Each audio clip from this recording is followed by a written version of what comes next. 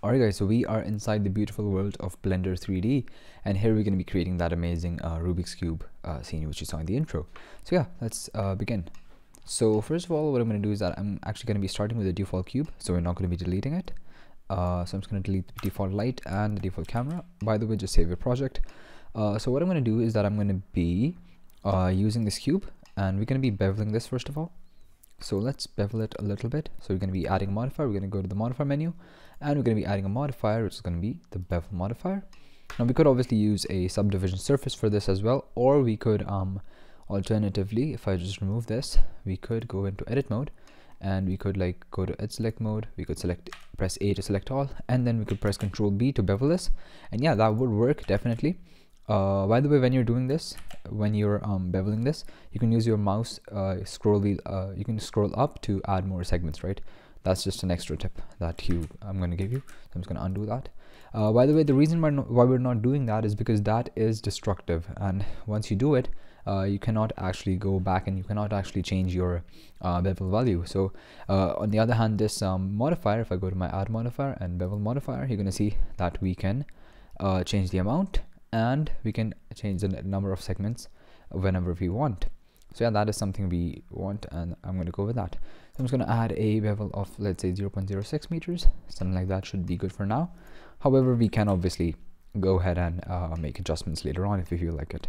So what I'm going to do is that I'm going to be pressing G to move and pressing Y to lock it to Y axis, and then I'm going to be holding Control so that we are actually what do you call it? We are snapping basically onto the grid, right? So I'm just going to be doing it again, GY, and let's just snap it right there.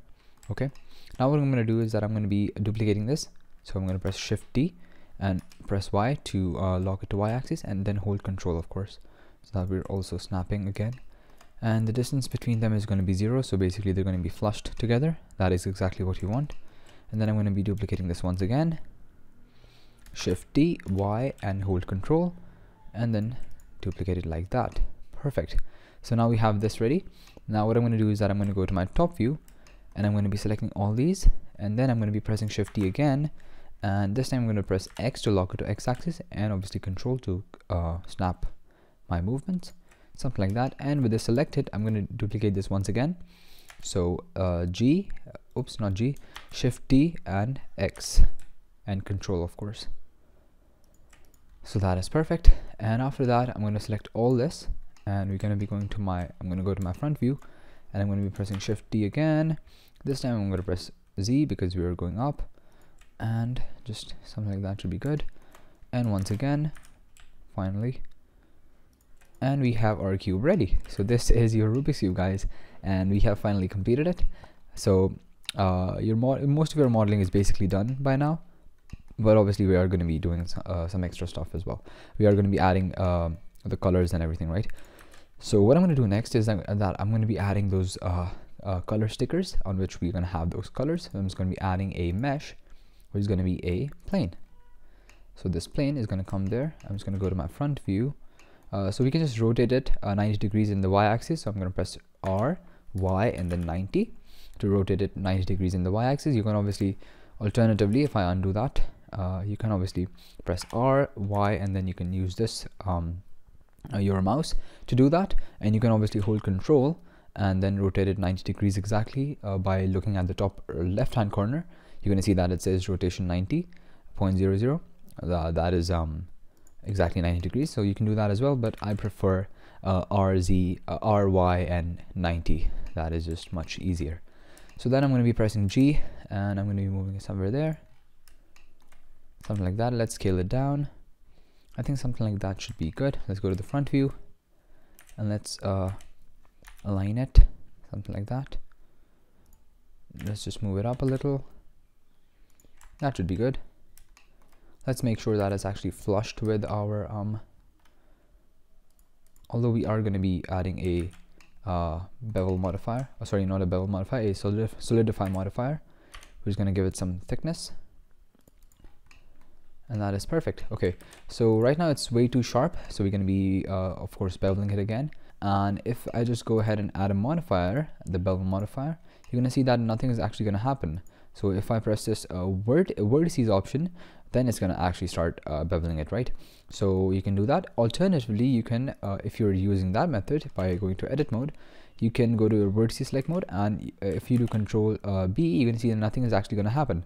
To basically bevel vertices, you can press Control Shift and B, and then you're going to see that it's going to create new points and it's going to do your job. So that is another option you have, but obviously I'm just going to be using the bevel modifier. So vertices amount should be a little higher, segment should be of course plenty. I guess 8 should be nice. Okay, so one thing which I'm realizing is that our cube is way too sharp, and we should add more more rounding, more beveling to it.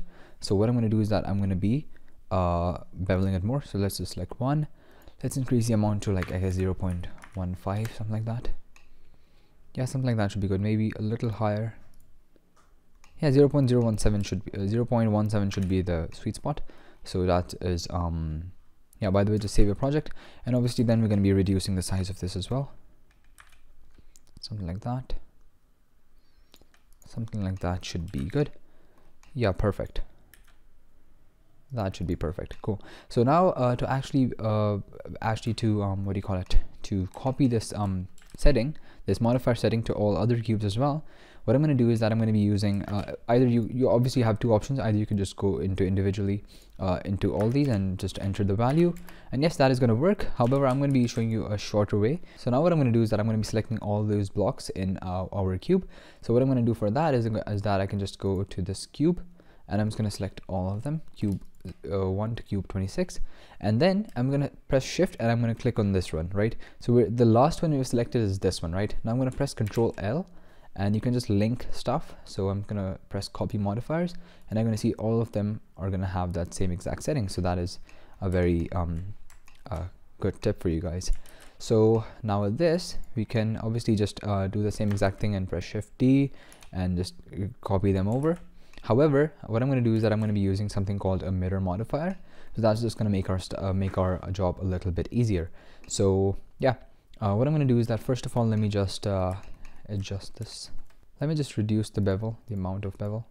Something like that should be good. Yeah, that should probably be good. Maybe a little higher. Now obviously this is just personal preference.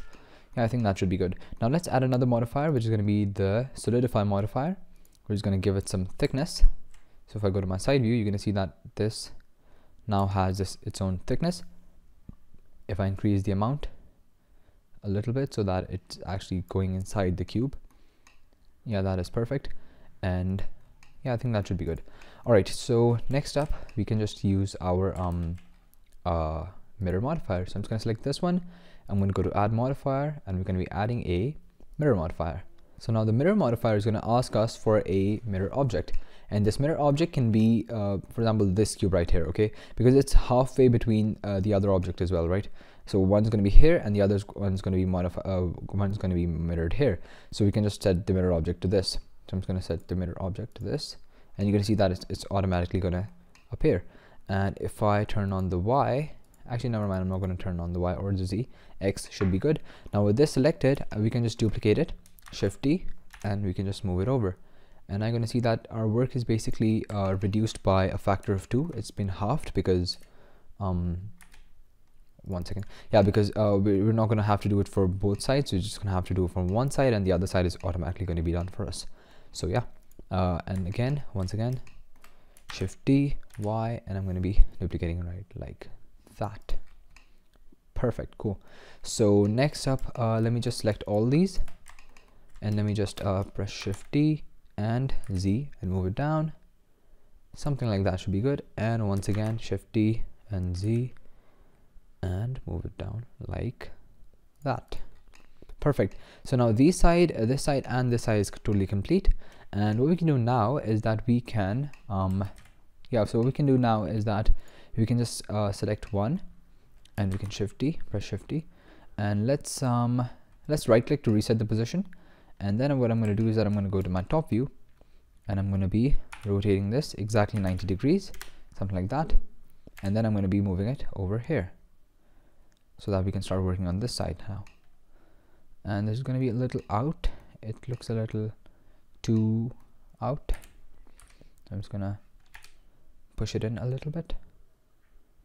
Something like that might be good. Yeah, that seems to be uniform.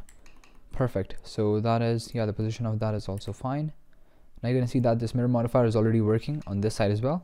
So I'm just gonna let that work. Or rather, what I'm gonna do is that I'm gonna be changing the mirror object to this cube right here, so that it's mirroring on this side. And yeah, that's gonna make our lives easier. So I'm just gonna set the mirror object to this object right here, and it's gonna be, if I turn on the Y and if I turn off the X, you're gonna see that we are seeing this object being mirrored right here. And now I'm gonna duplicate this again, Shift D, this time X. Perfect. And oops, never mind. Select this, Shift D and X again. Cool. So now you're going to see that the top row is done. Let's do the other rows as well. Select all these, Shift D, Z, and move them down. Once again. Perfect. So all our sides are done, but the top and bottom are remaining. Okay, so what I'm going to do is that I'm just going to select one random one of these, and I'm going to be moving it up. Shift D and move it up in the Z axis, of course. And then we're going to be rotating it in the X axis, not in the X axis, never mind.